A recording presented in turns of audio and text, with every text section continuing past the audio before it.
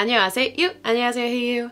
It's Natalia, and today I am answering a question that you guys ask me a lot. I am addressing a concern that you guys have expressed to me on multiple occasions. That question, or that concern, is, can I travel to Korea if I don't speak Korean? If you don't know me, hi, my name is Natalia, like I mentioned earlier. I have been living here in Korea for a little over a year and a half now, but I lived in Korea for a year back in 2016 as an exchange student at a university outside of Seoul, kind of like countryside Korea.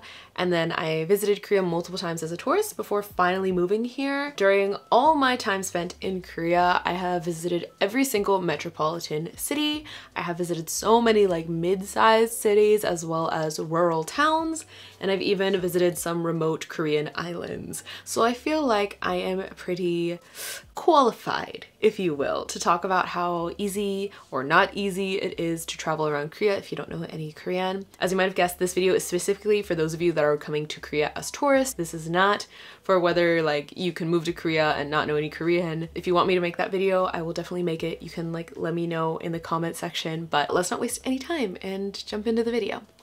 Go go! Let's start off with what I personally would be most intimidated by if I was coming to Korea for the first time without knowing any Korean. And that would be the public transportation system.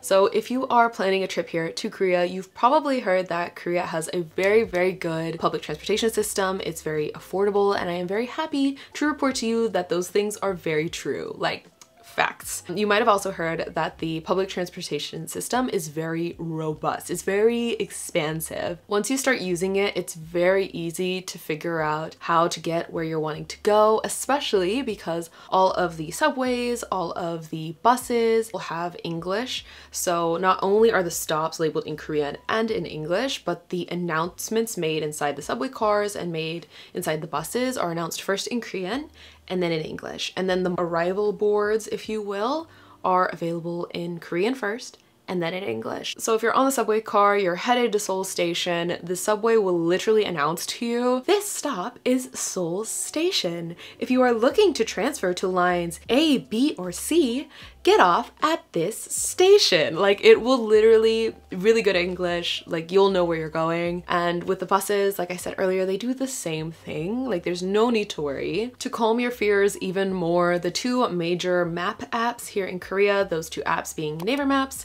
and KAKAOMAPs, are both available in English. So while doing your like travel research, you probably heard that like Google Maps is not to be trusted while in Korea. That unfortunately is still true. But that's okay, because if you get either of these apps, they're available in English. They will tell you exactly which subway you need to take, which subway you need to transfer to, what bus you need to transfer to get to your final destination. In addition, the Seoul government actually released a new transportation app specifically for tourists just last week. Like, I haven't tested it, but it is available in English. It will use your GPS location to show you where the nearest subway is, and it'll tell you exactly how to get to your final destination.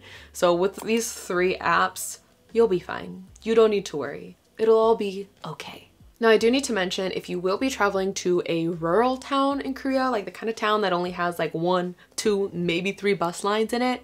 Actually, 3 bus lines would be a lot for a rural town. Let's say 1, maybe 2. They don't do anything in English. Everything is in Korean. So if you happen to be traveling out there, then you're gonna need to keep an eye on your map app to see when your stop is and be like prepared to press the button to get off and then actually get off. While speaking of more rural areas, it's important to note that rural towns don't have subways. Like, unless they are a city that is connected to the Seoul subway line. If you know Korean geography, there's Seoul, then there's a province that surrounds Seoul called Gyeonggi-do, and then there are like provinces around that, right? So all of Gyeonggi-do is part of the Seoul subway line. And then the Seoul subway line actually goes into like the province under Gyeonggi-do, which is Chungcheongnam-do, which is actually where I studied abroad. So it goes out there, but the subway only comes like every 45 minutes to an hour, and it's not very expansive at all. It's literally just like the end of one line that like goes out there. Some other cities also have subway lines like Daegu and Gwangju, but they're very small, they're very limited. You are way more likely to be taking the buses in those areas. If you're going to be traveling outside of Seoul and outside of Busan, check to see if there's a subway line first, because there's a good chance there won't be one unless you're going to a metropolitan area like Gwangju or Daegu or Daejeon, I guess. But yeah. Another thing you might have heard about Korea is that the train system is very good. I don't know why I did that. That was kind of cringe. But like, it's very, very good. There are a lot of high-speed trains. And while I've never taken any of the regular speed trains, assuming that tourists aren't going to want to waste their time and will take the high-speed trains if they're going from Seoul to Busan, for example. The high-speed trains all announce their stops first in Korean and then in English. They have the little monitors in every train car. It'll even let you know in advance saying like, we are about to arrive at Cheonan Station. Please prepare to get off the train. You know, so there's no need to worry. They're super easy to take. When my parents dropped me off as an exchange student like 7 years ago, they were able to take one of the high-speed trains all by themselves without knowing any Korean. They got to where they were going just fine. They got back to Seoul just fine. Now, when it comes to actually booking tickets for these trains, you don't have to worry about that process either. You can do it online, you can do it in English, and it will accept your foreign card. So I'm gonna leave the link for KORAIL, or like the name of the public transportation system here, the ticket reservation website, in my description box for you. And of course, you can always go into the train station and buy it there at the kiosk or go up to the teller. Now, if you're planning to leave Seoul and you're not interested in taking one of the trains, you might have heard that there is a very, very nice long haul bus system, basically like charter buses. So these technically aren't part of the public transportation system. They're run by a lot of different private companies, but there are bus stations, like charter bus stations in different areas of Seoul. All the brands use the same bus stops, so it's kind of like it's public transit. When it comes to actually booking tickets for one of these buses, there are several ways you can go about getting some. The first way is by going into the bus station, going up to the kiosk or the ticketing office and buying a ticket. Another way you can go about getting some is by using the online reservation website. I've never used this website, so I can't say whether or not it will accept a foreign bank card, but it is available in English, so it's definitely worth checking out. Some of these buses do make stops along the way, and the announcements, which sometimes are made by the bus driver themselves, are only done in Korean. So if you happen to be taking one of those buses and your stop isn't the very last stop for that bus, then you should probably be like checking your map app every now and then to see when you're approaching your stop so that you know like, oh, I need to get off here. Now let's talk about taxis. So I will say hailing a taxi off the street can be a little stressful if you don't know any Korean. This is because the drivers don't tend to speak English. Have the address of your final destination available to you in Korean and just pass it over to the driver so they can enter it into their GPS system. I'd also like to mention to you guys that if you want to be extra kind to your taxi drivers, it's best if you take a screenshot of the Korean address and then zoom in so it's in really, really big font. So a lot of the taxi drivers are middle-aged or even approaching like senior citizen age. I've noticed that a lot of the taxi drivers, if you give them like the normal sized like default phone text of an address, they struggle to read it, and while they might not say anything, you can see their eyes kind of like squinting trying to read it. Now, rather than hailing a taxi off the side of the street, I suggest that you guys download the KAKAOT app. So the KAKAOT app is basically like Uber or like Lyft in Korea, but it calls an actual taxi. It works the same as Uber and Lyft. You say like, pick me up here, take me over there. It'll tell you what the estimated cost of your ride is, and then it calls the taxi driver. And for those of you where I say call makes you anxious, don't worry, it doesn't actually call anybody. It calls them to your location. You check the license plate of the taxi that's pulling up to you, and you get in. Now, in that situation, the taxi driver will try to confirm your final destination with you. For example, they might say like, 연세 대학교이죠? Right? Like, oh, you're going to Yonsei University, right? And in that situation, if you really don't know Korean, I guess you could technically say 네, even if you don't know what's going on. This is one of the few situations where I would actually tell someone that doesn't speak Korean to just say 네, because you know that you entered the correct final destination, or you should have double checked that you entered the final destination correctly, and you checked the license plate number, so it's probably correct. I've never had a taxi driver confirm the final destination with me and it'd be wrong. I mean, it's up to you. Decide whether you want to say ne or not. But if you don't, they're gonna think you aren't the passenger that's supposed to be getting into that taxi. Oh, also, when you're using the KAKAOT app, the default payment is like automatic payment, meaning you link your Korean bank card to the app. But if you just swipe it to the left, it says like pay the driver. And oh yeah, this app is completely in English. Like, I mean, it's available in Korean, but it's also available in English. So it'll say like pay the driver upon like completion of the ride or something like that.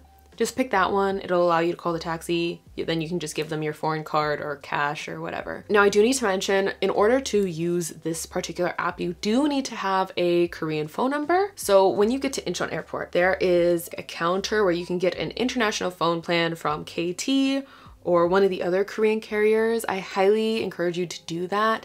They're extremely affordable and you can get good like data and like call plans. My sister got one when she visited me a few months ago. She only paid like 30,000 won for quite a bit of data. Now let's talk about accommodations. So if you are staying in a nice hotel in Seoul, you do not need to worry at all. The reception desk will speak English. So even if not every single employee there speaks English, they do have people there that speak English. So if you come in and you look like me, for example, like you very obviously are not Korean, the person that speaks English will probably be the one that runs up to assist you. If you look more Korean, then it might take them a moment to realize that you don't speak Korean. Now moving on to Airbnbs, if you are staying in an Airbnb that is near like central Seoul or at least like tourist area Seoul, while the host might not speak English, they probably have the whole guide for the unit or the room or the apartment or whatever translated into English. It might be awkwardly phrased English, but they're trying to help you out. Just accept it and be like, thank you, host. Yes. If you stay in a hostel, you're also very likely to find information on like how to use your room, how to use the restroom, I don't know, in English, since like the target audience is actually foreigners, not Korean people. And so while the staff might not speak English, which to be honest, I think every hostel I stayed in when I was an exchange student, the staff spoke English. Now let's talk about food, because you gotta eat. And for some of you, that might be the main reason you're coming to Korea, because the food is just so good. Just so good. So if you're sticking to the touristy areas of Seoul, you don't have to worry. The restaurants are gonna have one of three things. They will either have a menu that has English, Chinese, and Japanese on it. They will have a menu that has Korean, then English under it, or English right next to the Korean, or it will have a kiosk that has an English, Chinese, and Japanese setting. So no matter where you go, it'll be fine. They are ready for you. Like they have planned for you to come visit and like eat at their restaurant. Okay, not to mention that a lot of the staff at the restaurants located in Myeongdong, for example, or in Hongdae, they speak English. Not necessarily every server will, but like a lot of them do. They've prepared for you to visit, so you don't need to be stressed. Now, if you plan to explore neighborhoods of Seoul that are less touristy or maybe like not popular among tourists at all, the likelihood that they're gonna have English is gonna go down unless it's a chain restaurant. So the chain restaurants do tend to have English. I don't know why, they just do. I think it's like part of like an aesthetic that they're like trying to go for, like we're a chain, we're global, even if they're not actually global. But in that case, you don't have to worry too much. You can just pull up PAPAGO, which is a translation app. It's specifically made by a Korean company, so I feel like the translations are pretty good on PAPAGO, like I'm not gonna lie. You can just take a picture of the Korean menu, you know, snap, upload it to PAPAGO, and it will translate the whole image for you into English. So again, with food dishes, the names might sound a little awkward, but you'll still understand. Now, when it comes to aesthetic cafes, this might come to shock a lot of you, but in aesthetic cafes, English usually tends to be part of the aesthetic. Yeah, I don't know what it is, but like they want to use English on their menus. Like a lot of aesthetic cafes, their menu is completely in English. The little like labels that they have on their bakery items, completely in English. And then aesthetic cafes that don't have their full menus in English, they will have it in Korean and then in English. So again, you will be fine. And then there are a few aesthetic cafes that have everything in Korean.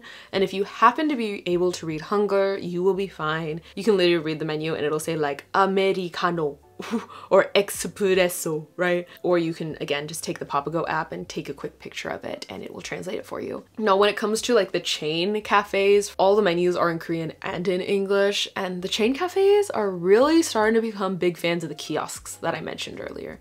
I don't know why. I guess they think it like makes the baristas more productive because they don't have to take orders. In general, when it comes to traveling around Korea as a tourist, I will always encourage you to learn some Korean, even if it's just the basics, because it will make things easier, make things more enjoyable. It'll just help you out a lot, but I would never say that it's a requirement. It is not a requirement. You can come here not knowing any Korean. You will be fine. You will still have a great time. You will be able to get around. I just want to say, like, Seoul in particular is trying really, really hard. Like, the Seoul government is trying really, really hard to make Seoul a top tourist destination for international travelers. Like, they're trying really, really hard to expand the information and services that are available in English as well as like Chinese and Japanese. Things are getting easier all the time for people that don't speak Korean. Don't forget, you can always stop a random foreigner that you see and ask them for help. I feel like people think they have to ask a Korean for help. You don't. We're pretty smart, okay? Like, I think I know Seoul really well. You can stop random foreigners for help. Now, if you'd like to hear me talk in depth about how Korean people treat foreigners that don't speak Korean compared to foreigners that do speak Korean, I made a video about that. You can check it out right here. Hope this video helped you out and calmed your fears. 다음에 봐요, guys.